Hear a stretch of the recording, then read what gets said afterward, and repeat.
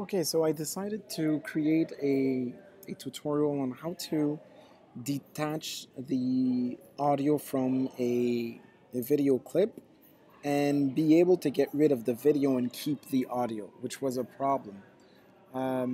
So I have my example here. So I click on my file, and what I would do was right click on it, on the clip, and go to detach audio. All right, so now you see the video and you see the audio.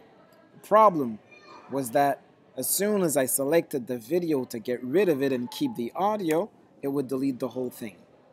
So, so I couldn't find how to do it on the internet, so I found a workaround.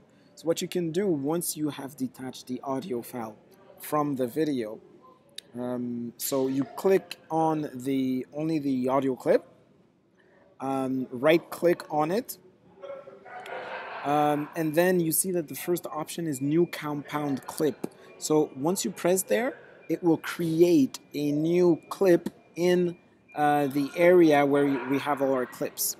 So I click on new compound clip and I give it a name. So detach audio. Make sure that you are going to put it in the right event. Okay, and there you go. It has just appeared here in the event area, in the clip area.